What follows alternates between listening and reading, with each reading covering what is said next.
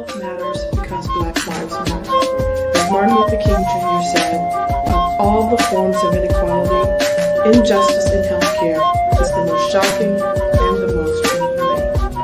Black health matters. Black health matters. Black health matters because Black lives matter. Because Black lives matter. Black health matters because Black lives matter. As Martin Luther King Jr. said, of all the forms of inequality, injustice in healthcare is the most shocking and the most inhumane.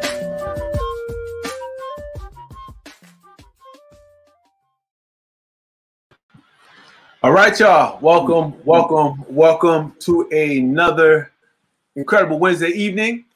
We're all blessed to be here. So if you're sitting at home watching, be happy. Don't complain too much because somebody didn't make it. As the wine is once saying one time, millions didn't make it, but I was one of the ones who did.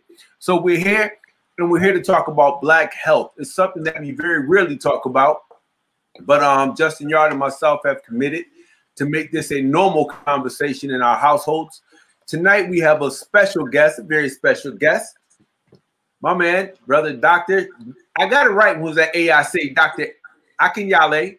Yeah, we'll go with it. Lovelace. Oh, correct me if I'm wrong, but Dr. Lovelace. Here we go. Yeah, I got the last name. It's Akinyale.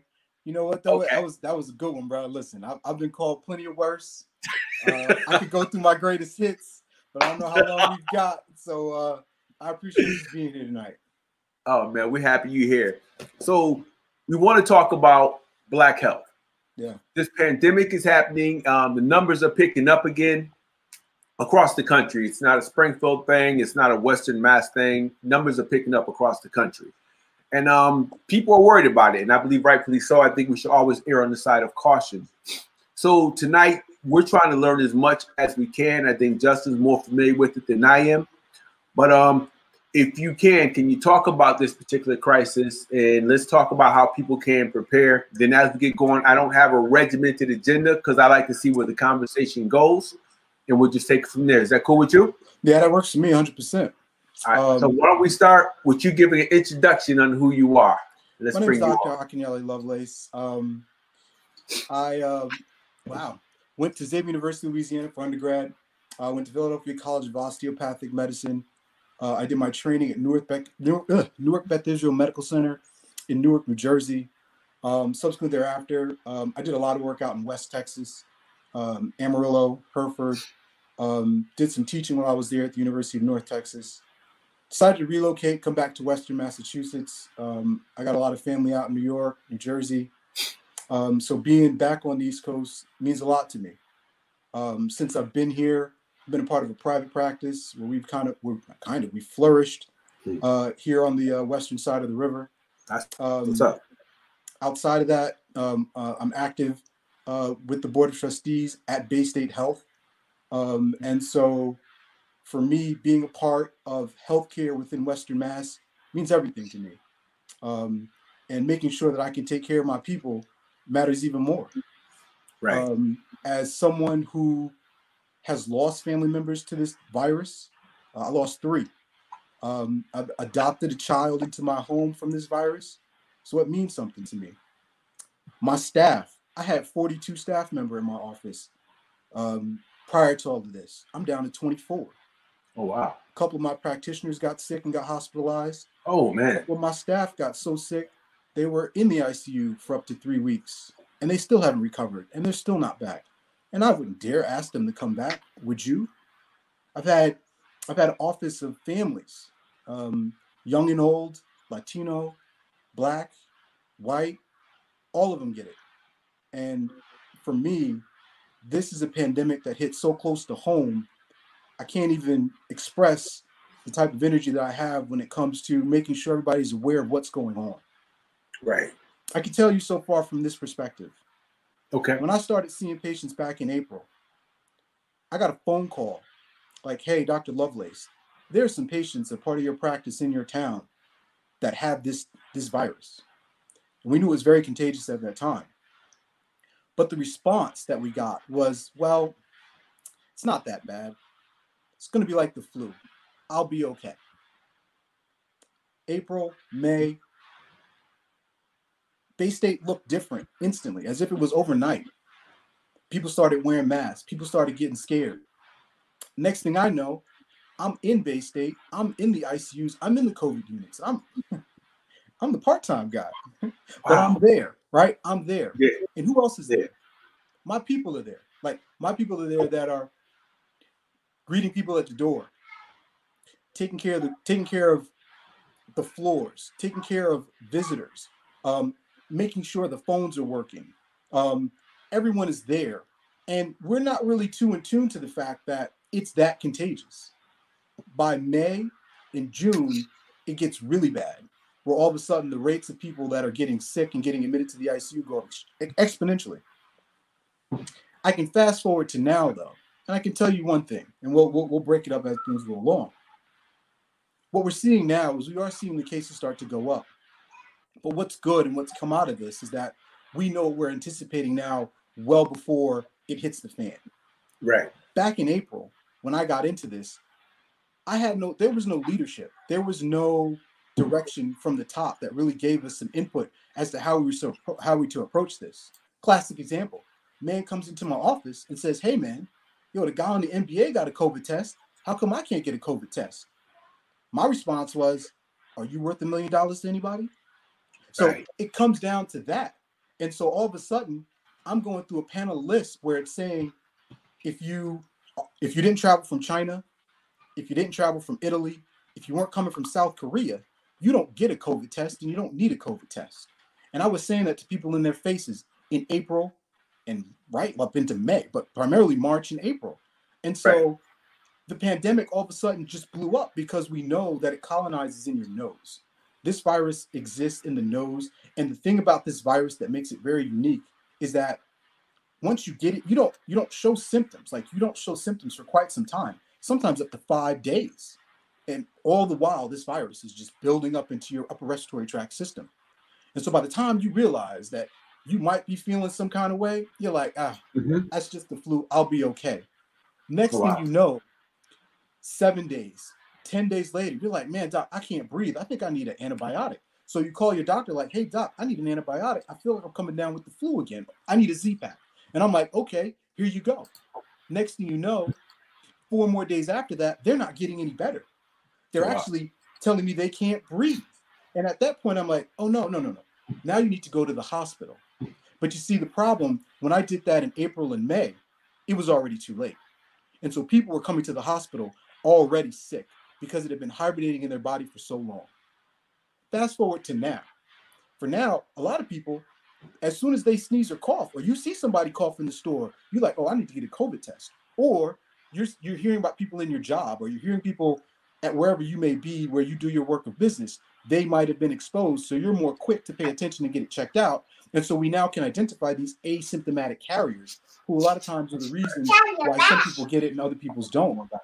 And so now when we look at the numbers at Bay State, I'm happy to see that of the 34 people across the entire Bay State health system, all of them were hospitalized, but none of them were in the ICU.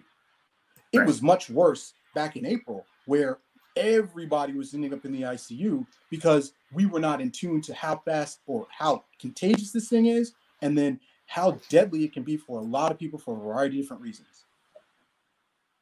Wow. That came on like, Justin, anything?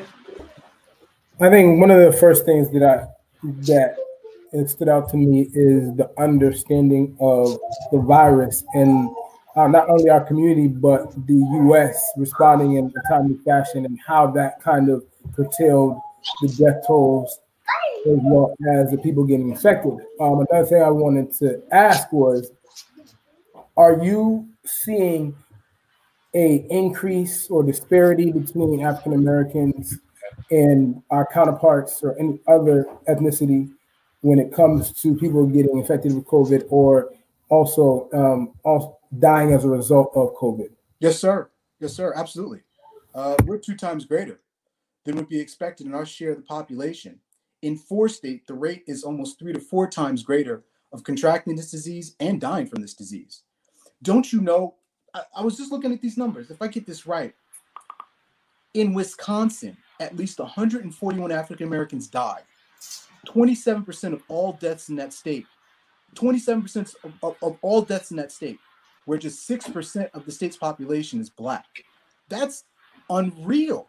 So we're seeing a very large population of African Americans. We could even take out the notion, like you could even say, oh, well, let's look at the very wealthy African American counties, or the more affluent, predominantly, well-to-do African American communities. Even if you break down for that, you're starting to find that in these counties where there's predominantly African American, they account for 56% of all COVID deaths. 56%. Wow. That's unheard of. It's unreal. And so now everyone's starting to come and have to take a look and see what's actually going on. Like, well, why? Why is this the case? And what we know, it's not genetic, right? It just doesn't exist, because how is it that I got family in Virginia? They're doing just fine. I sent them masks, they good. I got family in New Jersey and Brooklyn, and they died. So we're seeing it, and we're starting to identify it, and the facts and everything is clearly being demonstrated.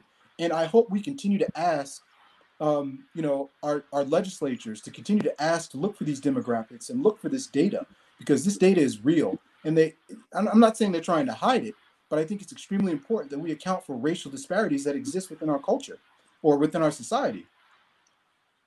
Okay, so let me back up a little bit. What exactly is this disease? I mean, I hear a lot of people, if you can just break it down in layman's terms. While I was with the city, we had Dr. Kerouac come in from Bay State. Yeah. Good guy. And they break it down, but sometimes it went over my head, I'm not going to lie. So for those who are questioning, the disease is obvious, it's real, because people have been negatively impacted by it. Can you explain what exactly is this disease, and what are we dealing with? How serious is it, and how, if you find yourself infected, what should you do in terms of what does treatment look like? Okay.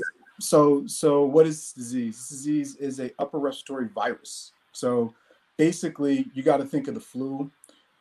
Basically, you're going to have a cough, you're going to have a fever, you might have chills. That's where it kind of starts. This is a contagious thing that when you cough or sneeze or sing or laugh or yell, it travels through the spit in your mouth. It travels through the passages in your nose. It then gets to the other person, and it pretty much either gets into their face or some form of where they can access it. So it can get into your eyes, because your eyes can absorb things very well. It can get into your nose, it can get into your mouth if your mouth is open. This virus then starts to replicate, or it starts to reproduce all in your sinus passages and all in your lungs. At that point, what it starts to do thereafter is travel into your lungs, and for some people, it can cause a pneumonia. Okay. But let's back up a bit. Doc, how do I know the difference sometimes in what I'm seeing between someone who may just have the flu or someone that might have COVID? Well, for me, it's the fever. The fever has been spectacularly high. So I get somebody that calls me that are in their 40s and 50s, and they're telling me they have a fever of 102. Man, you shouldn't have had a fever of 102 since you were in grade school. Right. But if a man calls you and says, hey, doc, I got a temp of 102, I'm going to say, hey, man, it's time to get checked out, and you may want to start quarantining yourself ASAP. And the reason is because while you have that fever, you're giving this virus off. It is actively replicating at a very high rate. The problem with this virus is that a lot of times when most people get sick from a virus, it usually occurs within, 24 hours, 42 hours. This virus can affect you, and you may not show any symptoms, sometimes for up to 5 days. And so those are the issues that we're dealing with this. It gets severe because it starts to really affect your lungs, and then you develop a pneumonia, and that's the problem. A pneumonia is an infection in your lungs. And when you get this infection in your lungs, it makes it very hard to breathe. And what happens after that, we can actually even see it on the chest x-ray. It's spectacular to a certain extent, the rate at which your lungs were clear, right? Like these two big, clear black areas. And next thing you know, they're all filling in with all these dots. And next thing we know, we're like, man, this guy's lungs look horrible, and it can happen instantly. And that's because this virus is creating an infection within your lungs that makes it hard for you to breathe. And that's the first problem that we've started to see. After that, it can get even worse. What we've started to notice after that is that your body also starts to make clots, and you start making blood clots. And these clots can develop in a variety of different places. And that's become the other issue that we're starting to see. And when you start clotting throughout your body, that means you're not getting blood flow to certain parts of your organs, would be your brain, your kidneys, your lungs, just in your legs. And so we're seeing that also for a lot of patients who've had this and have gotten really sick and stricken with it. Treatment. There are some treatments out there now. Here in our area and in our region, the protocols that Bay State follows, they're very strict about the medications that they're choosing to use. Depending upon how severe your symptoms are will depend upon the kind of treatment that you're going to get initially. If you just show up to the hospital short of breath with a fever and your oxygen levels are good, you're going to be okay for the most part. They just need to watch you and watch your fever and make sure that you don't become, a risk to the community. For some, they actually require oxygen. And typically we put them on oxygen. And the reason is because by the time you've gotten to the hospital, if you're at the point where you've developed a pneumonia, you more than likely require oxygen. And that oxygen is important because that's going to give your tissues all of the support that they need, because you're about to go through a very, very tough period of time in relationship to an illness. And we pray that you don't have any other type of chronic diseases or chronic illnesses that could make your recovery to this worse. But during this process, we usually give them oxygen. If we find that they still require high amounts of oxygen, they start to get steroids. And steroids has been the next step that we've utilized in helping to decrease the amount of inflammation that's occurring within these lungs.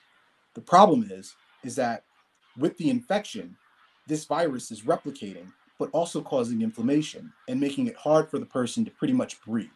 And when you can't breathe, you can't oxygenate your tissues. And when you can't oxygenate your tissues, they start to shut down. And that's the issue. We now get to a point now where we have more IV medications that are antiviral. So remdesivir is what they're using now, which is a great choice, but you have to act and you have to use it rather quickly. That's shown to be effective. However, you have to use it within 72 hours of the diagnosis. And so that's the other primary issue. Going forward, the other issue is what they're starting to do with giving antibodies from other people and starting to create almost like as if you were exposed to it, but you weren't so sick. I could help you by giving you some of the memory of my immune system to you. And that's what can happen. And so that's what we're seeing also with what they're doing with kind of what's called almost like they're giving you the antibody medication for other people who've been exposed to it before. And so those are the primary treatment options that we're seeing so far. And it's showing great promise. Okay. Let me ask you, what are some of the tips you would give a patient to prevent the spread of this coronavirus? That's the hard part. Okay. Right? And that's the problem that we've been dealing with. So the problem that we've been dealing with is the notion that we are encouraging people to be socially distant. We are encouraging people to wear masks. But that can become a problem if you live in a neighborhood or a town or a home in which there are multiple people living within your home. How can you appropriately social distance in that scenario? The other thing that we ask people to do is stay at home if you can do so and your job will allow you. Well, unfortunately, a lot of our people are those essential workers in a lot of different facets of our community and of our life. And so they can't stay at home and self-quarantine. And that becomes the issue. And so if I had to make some recommendations, it would be these. Number one, wash your hands at all times. If you're out there. Number two, when you come home, if you're out there working in those streets, you definitely want to make sure that you take all your clothes, put them somewhere, put them in the wash, and then get upstairs and shower. Outside of that, you want to make sure that you have all the hand sanitizer you could possibly get your hands on. And most importantly, take the time to making sure that when you do get home, that you have proper ventilation in your house. Open those windows. I know it might be cold outside or it might be, but you want to make sure that you're getting plenty of air moving throughout that house, because what we do know about this virus is that it travels in droplets. And so those are the things that we want people to kind of keep in mind when they get the opportunity to do so. All right. Now, there are a lot of myths social network is what it is. What are some of the myths that, before I even go to that, Victoria Sweeney, hey, Victoria, asked the question, why didn't they use antivirals first instead of Z-Pak and hydroxychloroquine? Great question. There we go. We didn't have one that worked for it. Like, that's the honest answer, right? Like, all the other antivirals that we had, it was more of a shot in the dark. The most common one that we would use, Tamiflu, is what some people use for influenza A and B. There was no guarantee that it would work whatsoever. So why take the risk of giving you something that it's not going to work? Or I could just give you anything, right? Like, I could just give you whatever and then see what happens. And then when you run into a problem where you're just treating people for something that you don't really know really works well, and you're going to put them at risk for that. It's a great question, though, because we definitely all thought about it. Like, that was definitely the thought I had going into this. And yes, I definitely tried and started to give azithromycin as fast as I could. We thought that would pretty much help the situation. But the primary reason was just we didn't have that antiviral out yet, and it wasn't approved yet for us to use in the hospital. Wow. Okay. Justin, before I dominate the conversation with a million questions, I have a million questions in my head. Anything? Not really, but I know I always pronounce it wrong. Hydroxychloroquine? Hydroxychloroquine, which is an anti-malaria, right? They use it for that. And in certain states and certain districts, they're gung-ho about it. And in some other places, they're not. And do you see the disparity nationwide? Because as people may not know, when a disease or a virus comes up like this, there's a lot of research and past research that's been done. Given that it's a SARS virus as well, there was definitely some research done on it. Did you ever get the chance and opportunity to see the validity of those other research studies that or treatments that were done in other states and stuff like that were using? Pronounce it for me again. I'm terrible. Absolutely. Yeah. Absolutely. Yeah, we were using it. I mean, we definitely were considering it. I mean, I was on that COVID floor April, May, June. We definitely had it. Like, we were thinking about it. Like, we were asking each other. We were looking at the studies on the other side of the state. We were looking at the studies from New York, right? Because a lot of it was coming out of New York. I mean, honestly, we were looking at stuff coming out of China. We were looking at every option going forward in regards to what the response was and how effective it was. And the other question was when do you use it? Like, at what point does it become something that is of value? And how do you quantify its worth? Like, how do you quantify that it's actually making a difference and it's not just the person just getting better on their own, right? And so, our biggest response sometimes is we want to prevent medical inertia, right? Like, you just don't want to just do nothing. Like, you want to do something. And I think hydroxychloroquine was a great idea. It made sense to us. A lot of us, it made sense. But we then had to follow the data and realize it really wasn't helping people. Like, it wasn't making that big of a difference in the area that we were treating them. And so we didn't find it to be of value going forward and look for other therapeutic options. But I mean, when you got somebody who, you get that 50-year-old that's coming in, that 40-some-year-old person that's coming in, and they've got the tube down your throat, they're on life support. You're thinking of all possible causes here and all possible treatments. And so we definitely considered it. Wow. Okay, now let me ask the question, myths. What are some of the myths that the medical professionals have to contend with in terms of people coming in, getting checked out, getting the test, or just really taking this virus serious? I think the biggest myth that I'm dealing with right now is that masks don't work. Masks do work. You need to wear your mask. When I go to work and work in the hospital and deal with patients who have COVID, I wear a mask. I sometimes wear two. Matter of fact, no, I wear two masks, right? You need to wear a mask, right? Like, that's just what it is. We know it's effective. There's a lot of data that indicates that. And that's the one thing, if I could say anything that I'd want to get rid of right now from the jump, is that. I'd also want to mention that being young doesn't put you at risk. That's not the case, right? Like, although we're seeing, obviously the data indicates, right, the older adults, those who have chronic conditions tend to not do as well. but that does not exclude the 20-something-year-olds or the 30-something-year-olds from catching this virus and getting sick from it. So I think for me, mask wearing and the young not really taking it as seriously as I'd like, and I don't know where I fit in calling people young or old these days, but I feel like if you're in your 20s and 30s, even in your teens, what we're starting to find is that although they may not get sick, they still give it to their older parents or their loved ones. And so they too have to take this as seriously as everybody else. Okay. And then the World Health Organization, they have a number of other myths that are listed. Myth number 1, hand dryers can kill the new coronavirus. Nope. According to the World Health Organization, I got to learn how to read. Hand dryers are not effective in killing the new coronavirus. Instead, the best way to protect yourself against COVID-19 is to wash your hands, as you said, as frequently as you can.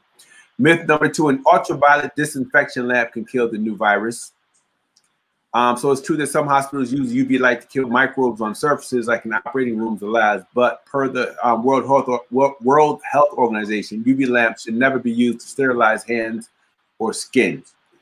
Number 3, thermal scanners are effective in detecting people infected with the new coronavirus. If you walk into City Hall, they have the new thermometers that just takes your temperature, but that cannot determine whether or not somebody has the COVID virus, correct? Correct, sir. Because people are like, nah, I go to work every day. They put it right there on my forehead, and I'm good. And it's just like, no, you're good because you don't have a fever, right? Like you don't have a fever, and I think that's where the value of this comes from. But no, to get that corona test, they got to stick something up your nose, bro. I'm sorry, that's the only way. I mean, there's a spit version too that's coming out in an oral swab, but for all intents and purposes, they got to stick something up your nose if they want to prove that you got corona or not. Yeah, I see Victoria Sweeney states, I hate testing people. Yes. I feel so bad. It's miserable. It's a miserable test to do because literally you just have to think of someone taking a Q-tip and pushing it so far up your nose that they're scratching your brain. And that's pretty much what it is. And it feels miserable, but it's necessary in this time. Right. So I have a coworker. She got tested and she came back scared me half to death. I'm like, please don't ever let me have to do it. It said it goes up, down. I guess it taps into the brain. It comes down and everything. I'm just like, yeah, I'm washing my hands and wear my mask and yeah. All right. Myth. Thermal scanners. Let's see. Number 4, spraying alcohol, chlorine all over your body can kill the new coronavirus. While spraying alcohol and chlorine is a great method to disinfect surfaces, and even using an alcohol-based hand sanitizer can help keep your hands clean, using the chemicals all over your body isn't going to kill the virus if you've already been infected. Correct. Spraying such as substances can be harmful to clothes or mucous membranes, your eyes, your mouth. 5, it isn't safe to receive a letter or a package from China. This simply isn't true, according to WHO, World Health Organization. People receiving packages from China are not at risk of contracting the new virus. They explained from previous analysis, we know coronaviruses do not survive long on objects such as letters or packages. 6, pets can spread the new coronavirus. While pets spread certain forms of coronavirus, the World Health Organization confirms that presently there's no evidence that your domesticated animals can be infected with or spread the new coronavirus. Yeah, that's a big deal. That was a big deal because I mean, for us, we, initially when we got started, we were getting information from our administration telling us be mindful of touching your cats and dogs. I mean, that was the thing. That was real. So I was really happy when the World Health Organization came out and said that because we weren't sure. Right. Wow. Myth number 7, pneumonia vaccines can protect you against the new virus. Currently, there is no vaccine to protect you against the coronavirus, including pneumonia vaccines such as, I'm not going to read them because I can't pronounce any of them. Myth number 8, regularly rinsing your nose with saline can help prevent infection with the new coronavirus. Is that like turning yourself upside down with the saline? Yeah, it's that neti pot stuff that they spray in their nose and it comes out the other side. Yeah, okay. No, I'm gonna pass on that one too. Myth number 9, eating garlic can help prevent infection with the new coronavirus. If you've ever eaten a piece of raw garlic, you know that stuff is pungent, but it won't protect you against illness, despite having some antimicrobial properties. according to the World Health Organization. I can't get that. There is no evidence in the current outbreak that the potent herb will protect you from the coronavirus. Number 10, slathering yourself in sesame oil can block the new coronavirus from entering the body. We're not entirely sure where this myth came from, but rubbing sesame oil all over your body definitely won't keep the coronavirus away. Per the World Health Organization, there are some chemical disinfectants that can kill the 2019 nCoV on surfaces, including bleach and chlorine-based disinfectants, ether solvent, 75% ethanol, peracetic acid, and chloroform. However, they have little or no impact on the virus if you put them on the skin or under your nose. In fact, it can be downright dangerous to put those chemicals on your skin. Last one. Number 12, antibiotics. Oh, wait a minute, that passed one. Myth number 11, the new coronavirus only affects older people. I heard that a lot. Yeah. When it first started hitting the airwaves, I heard that it didn't impact Black people. Oh, I heard there was so many misinformed info sessions put out there. The new coronavirus only affects older people. Unfortunately, people of all ages can be affected by the new coronavirus. However, older people and people with pre-existing medical conditions, as you stated earlier, appear to be more vulnerable to becoming severely ill with the virus. Number 12, antibiotics are effective in preventing and treating the new coronavirus. Keep in mind that antibiotics do not work against viruses of any kind, only bacteria. So because the new coronavirus is an actual virus, antibiotics should not be used as a means of prevention or treatment. In fact, there are no specific medications recommended to treat or prevent the new coronavirus at all. However, those infected with the virus should receive appropriate care to relieve and treat symptoms, and those with severe illness should receive optimized supportive care.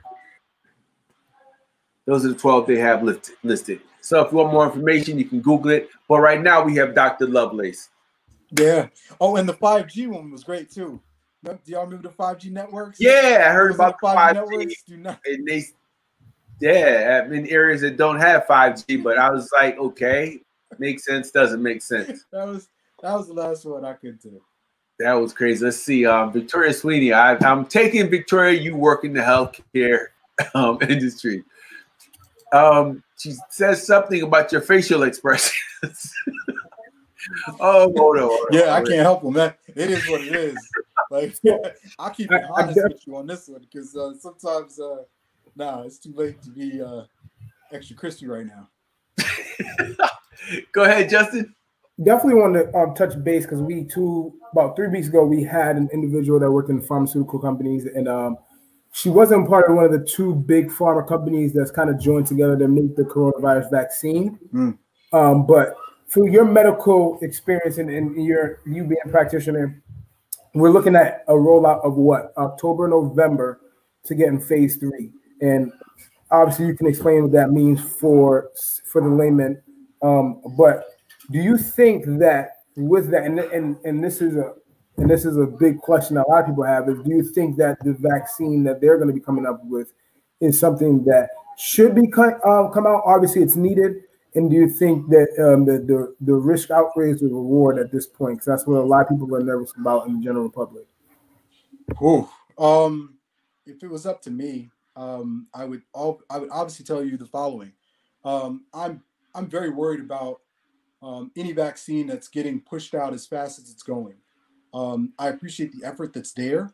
I'm just very cautious right now in the speed in which medicines are developed. This was warp speed for all intents and purposes, right? Like this is beyond fast. Phases are how we bring medications and therapies that we give people to the market. In this phase that they're currently in, they're trying it on healthy individuals, right? Like they're trying it on the individuals that would otherwise have no problems, right? That's where we're at. The next part would be when you actually put it in the community or you put it in real life, and then you kind of wait and see what happens. And I don't know about you, but I don't want to be a part of that scenario where I'm going to wait and see what happens after you put it out into the market.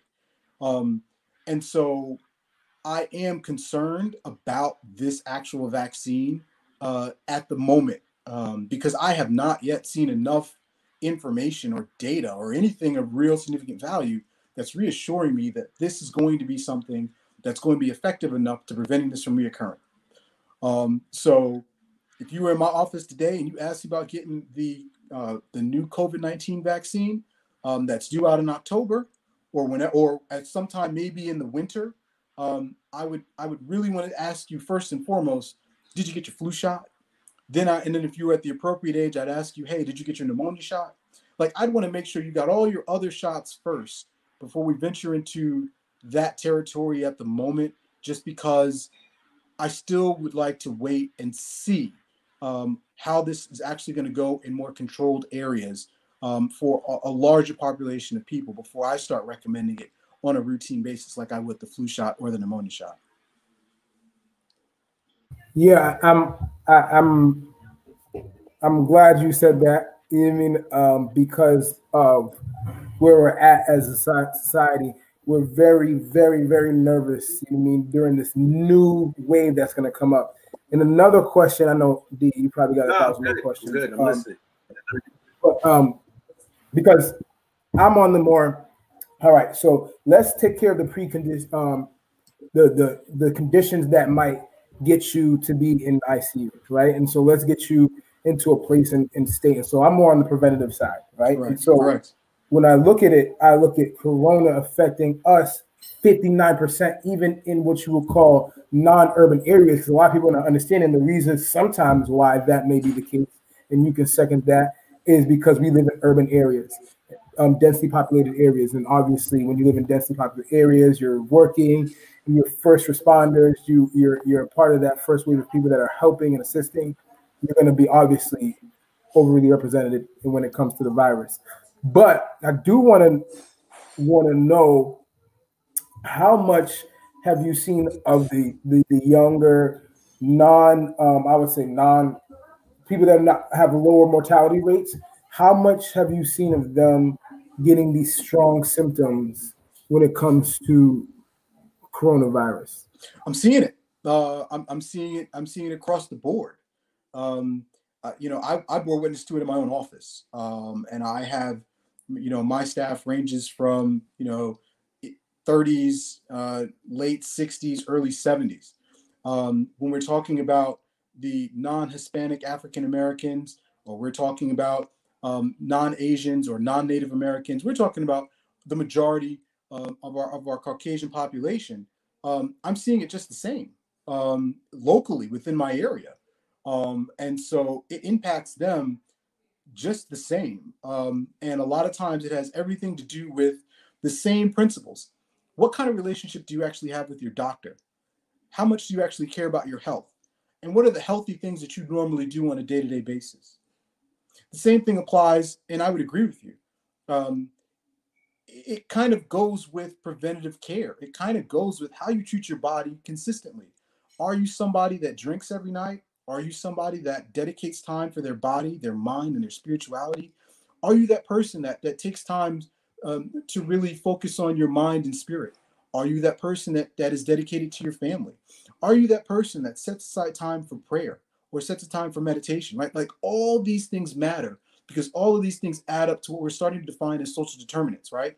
And they all matter. They all make a part of what your health is defined as. And so if you don't have that strong support group in regards to your health and how you go about doing it on a day-to-day basis, you're just as at risk as anybody else. And for me, it's like, it's like my electrician. It's like a lot of things that are just going on that you're seeing around you, and it's impacting everybody.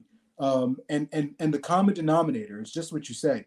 It's our attention to care for our bodies on a day-to-day basis. And if we're ignoring our bodies when things like this occur, we find ourselves at risk. Can you go over some of the pre-existing conditions that are going to get you into that group of people that will have a higher mortality rate? Absolutely. So obesity is one of them, right? It's like obesity is the key thing. When you have a body mass index greater than 30, and what that is, it's a measurement, or it's a ratio of your height and your weight. If you're a certain height, you theoretically should be a certain weight. And even within our community, I feel like sometimes we have a different body image idea of what healthy looks like. And I think that kind of plays a role. And then as we get older, we really can't like come back from that because you're just getting older. And so you're left with the notion of being obese, and that plays a huge role. The second thing that plays a huge role is hypertension. How many of us have hypertension or high blood pressure? How many of us are aware that we have hypertension or high blood pressure? How many of us check our blood pressure? What type of foods are we eating on a consistent basis that are going to increase our risk for developing hypertension? And last but not least, diabetes. Diabetes is a very prevalent issue and disease that's affecting our community. And it really has everything to do with what we're eating and how we care for ourselves. Some of it is predisposition. And so you have a genetic predisposition for having diabetes because it runs in your family. I have diabetics in my family. But overall, the proportion of African Americans or people of color that have hypertension, that have obesity, that have diabetes, those are the things that are putting them at risk for developing complications associated with catching coronavirus. And the primary reason is this: obesity, hypertension, and diabetes all deal with inflammation in some form or fashion. Then you add on a virus that causes massive inflammation in the body. Those are four things that your body is trying to fight all at one time. The body can only do so much. And then if you add age and deconditioning, or someone who really doesn't really do much when it comes to physical activity, and if what you consider exercise work, or what you do at work is considered exercise, and the last time I checked, there weren't so many people that played for the Boston Celtics or the New England Patriots. And so if you're not a professional athlete, you still need to dedicate time for your exercise and taking care of your heart. And so when we're not doing those things, it puts us at risk for having complications associated with COVID-19. Thank you. I think we had a question, right, D? So if you're curious how long it takes, for some people, you could be exposed, within 24 to 48 hours. Contracting the virus, it floats in the air immediately. So it doesn't take long. You could be in the room for less than 2 minutes. If somebody is actively coughing or sneezing, you're going to inhale it and you're going to just get it, and you're not even going to realize it. And that's what the problem is with this virus. It's that contagious. Wow. Okay, so right now, I'm gonna go right back to the beginning. Tell people what they need to do to stay safe. I just want to go back. I can come back with other questions, but tell people what they need to do to stay safe one more time. I don't think we can say it enough. So I just want to interrupt the conversation quickly, and we go back to step one.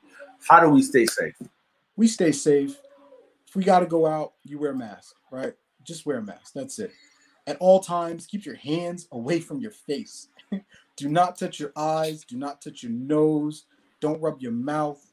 If you have to, immediately wash your hands. Wash your hands often.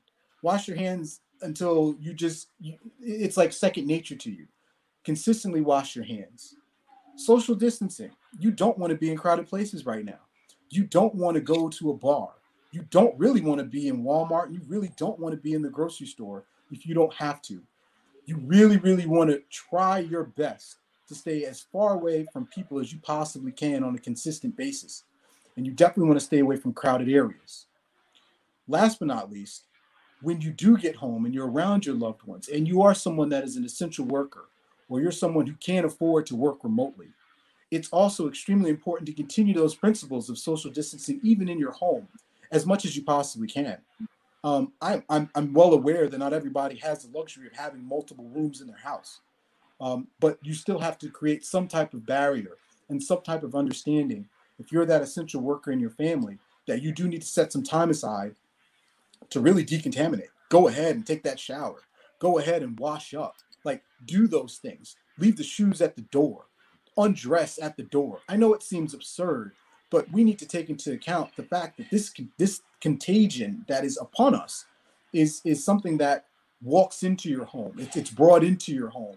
And if you want to avoid your loved ones from getting sick, those are the things that I want to recommend people to do going forward on a consistent basis. Okay. All right. Justin, anything else? No, I'm just going to comment that he did something that not many doctors do, is really come to a conclusion that these pre-existing conditions are obviously a big problem, but the preventative measures to make sure you don't have these pre-existing conditions, which are all lifestyle changes, are important. I think that that's one thing our community really has to understand. Like I said, I'm a preventive measure. I don't want them to go. I always say it's prevention, primary care, and the emergency room. If you don't do all three or do one of two, you're going to end up in the emergency room at some point dealing with a chronic illness. And so I'm glad that you did bring to the table that it is very important to take those preventive measures. And you said something that other doctors don't do. You know what I mean? And your brother, you said, hey, brother, health, mindfulness, this is things matters. And it's so important to general health. But yeah, go on. It's coming. It's coming. It has to. We have to talk more about this, right? Like, I could lie to you and tell you that I have all the medicines for you, right? Because I'm just going to give you medicine so I can keep feeding my kids. But that's not how this works. And the unfortunate part to all of this is that preventative care medicine really doesn't generate any revenue. That's the real honest answer, if you really want to be honest about it. But it really makes the most difference in most people's lives. And we have to continue to talk about it, and we have to continue to advocate for it. And we have to make sure that it is there for us. We need to make sure that our parks are there. We need to make sure that we're advocating for bike paths. We need to make sure that we're advocating for safe sidewalks and safe streets to walk on. Like, we need to continue to advocate for those things. We need to continue to advocate for fresh food in our areas, for farmers markets. We need to want those things in our areas, because those are the things that are making the difference. And when we continue to talk about preventative care, it's just as much as taking care of your body is also making sure that you have a healthy community. And so if you have a community where you don't have good access to fruits and vegetables, or you live in what some people are calling food deserts, what we had talked about in one of our previous meetings, those things matter to people's health. And we have to want those. We need to demand those because we deserve those. And we need those in order to be a very viable community, period. So, Springfield, there are a lot of people, for the folks who may tune in at different points during the week. We run this all throughout the week, probably all clear through to next Wednesday. People are complaining because the Parks Department in the city of Springfield won't put the hoops back up on the basketball courts. Can you talk about why that would not be a good idea? I understand people want exercise. Can you talk about why that would not be a good idea? That would not be a good idea for a couple of reasons. Number one, you're passing the ball around, brother. Like, you can't. The couple of problems of this. The close contact associated with playing basketball, and I love basketball like the next man. You can't be that close on top of each other if you're actually playing a serious game of basketball. And there's no way you can actually play basketball and have 6 feet of separation and play a real game of any sort. So why even put it out there for the opportunity for people to put themselves in that position in which they would just be super spreaders at that particular standpoint?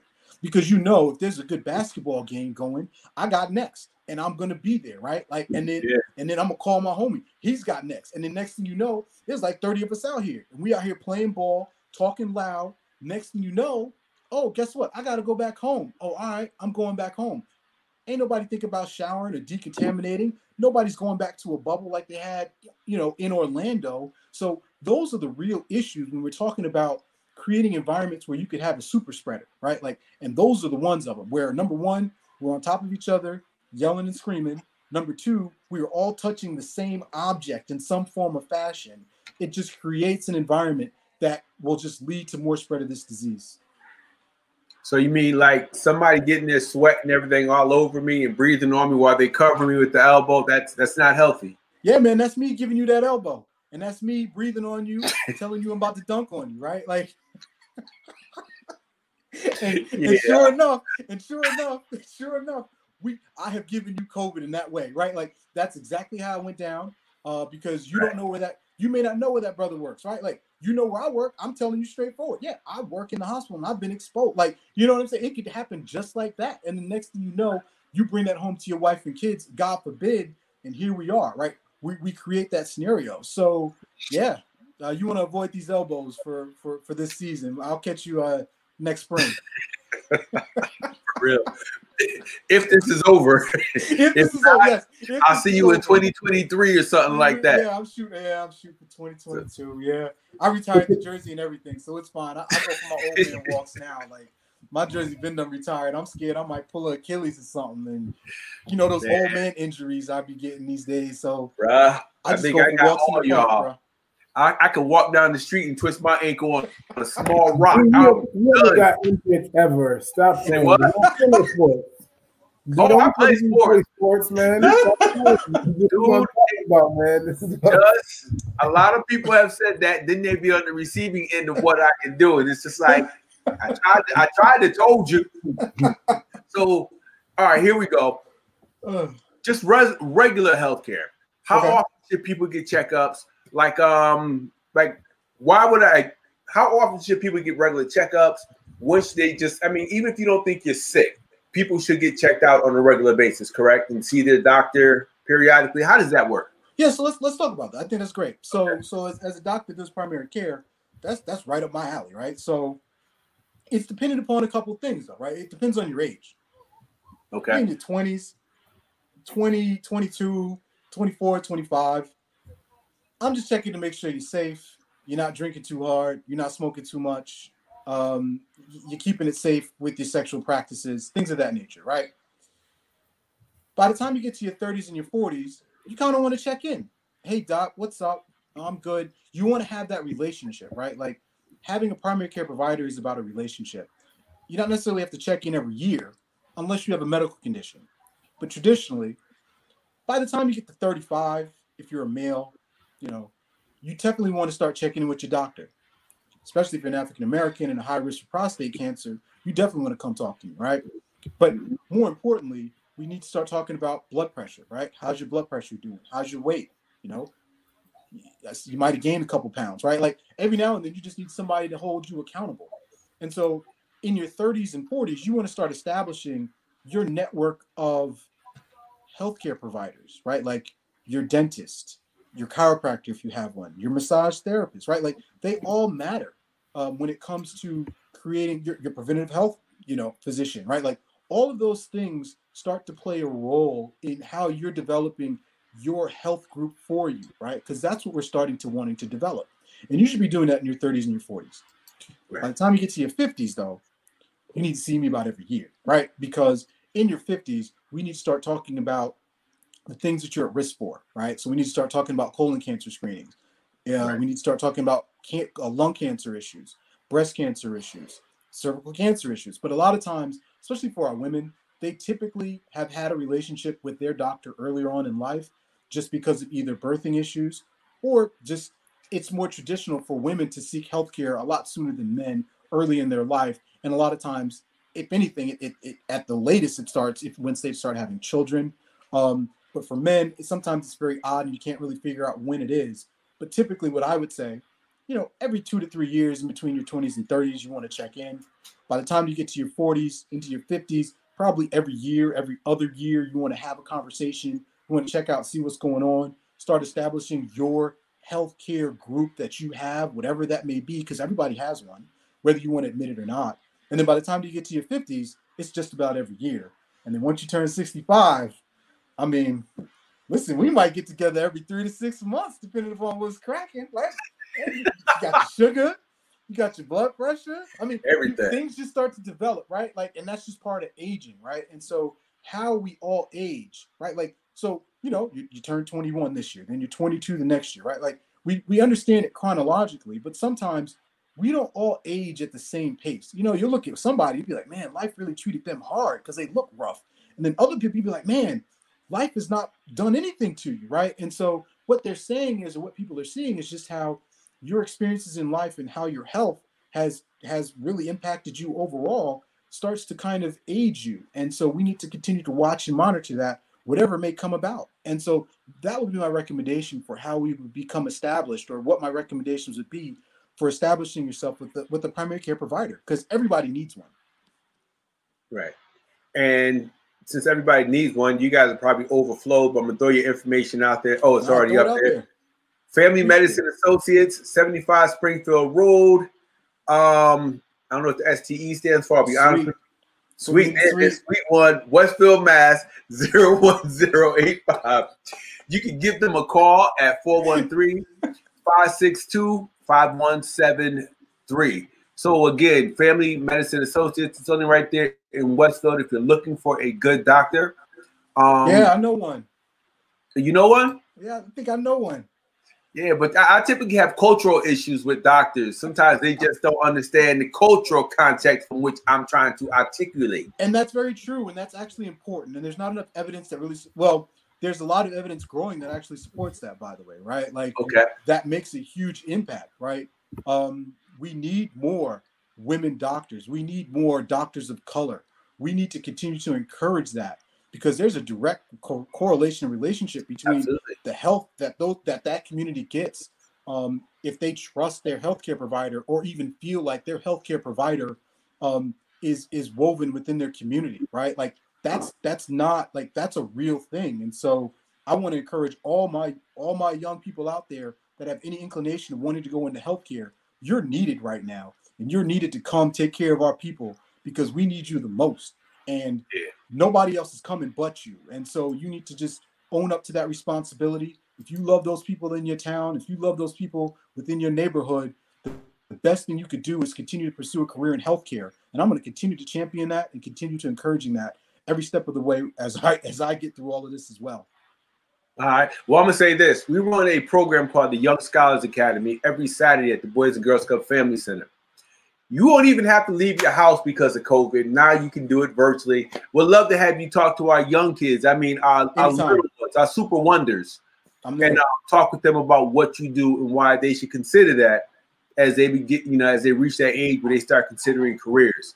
And I want to say again, we are on with Dr. Akinyele.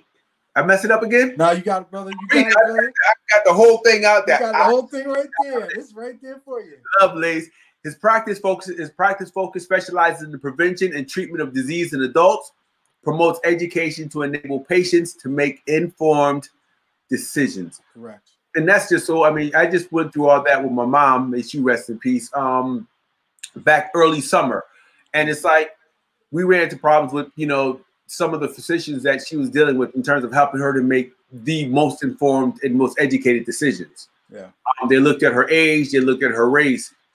And we ended up calling, it's so crazy because we ended up calling Justin on the phone like once, twice, 3 times a week. Okay, what is he saying? What should we do? How should we, and he'll be like, yo, keep me on intercom so I can listen. Mm-hmm. So I think it's critical when you talk about the cultural relevancy in medicine, in terms of medical care, the service delivery. It's critical. So I'm strongly encouraging people, hit up Dr. Lovelace, again, Family Medical Associates, 75 Springfield Road, Suite 1, Westfield, Mass, 413-562-5173.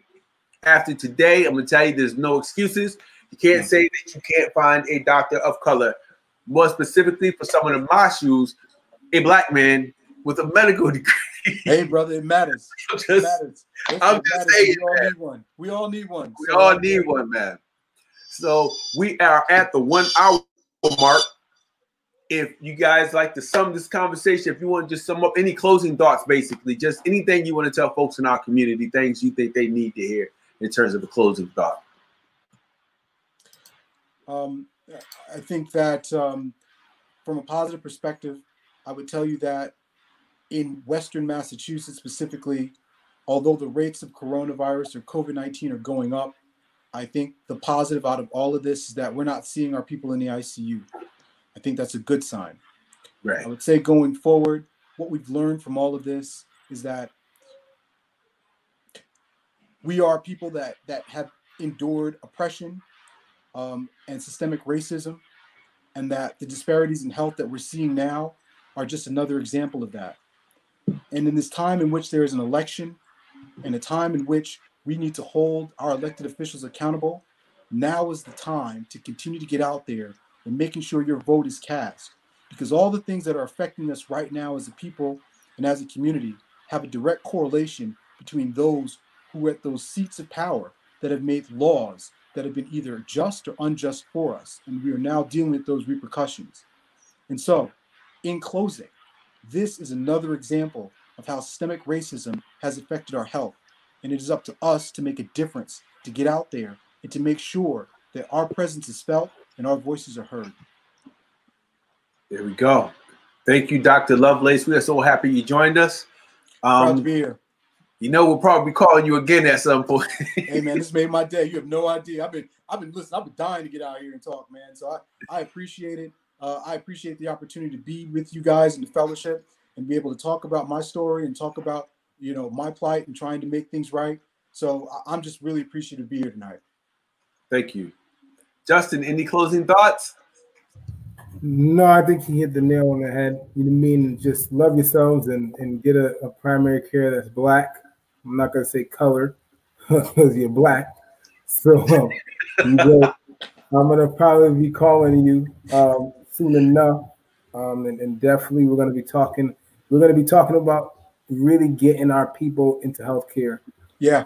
And it's more important that people understand when it comes down to it, because it's one thing to know a Black person's body, but it's one thing to know their whole history and understand why they might eat this or what. And so it's important. So just get in there. If you guys are interested in healthcare, get into the healthcare field, nurses, PAs. PAs are huge right now. Tell them, doc, but we won't even get into that. But go to PA school, be a doctor, do it. Listen, yeah, we can talk about it. Whenever you're ready, I'm ready to talk about PAs, bro. For sure. It's critical. All right. Thank you, gentlemen. And again, this is Black Health. Let's talk about it. Because if we don't talk about it, nobody will. We'll always have people talking at us and not to us. So let's do that ourselves. We have all the professionals that we need to get us the information that needs to hit these streets. Let's spread this like we spread bad rumors. Let's get this information out here, y'all. Our Black Health is all we got. This is Black Health. We out of here. Thank you, everybody.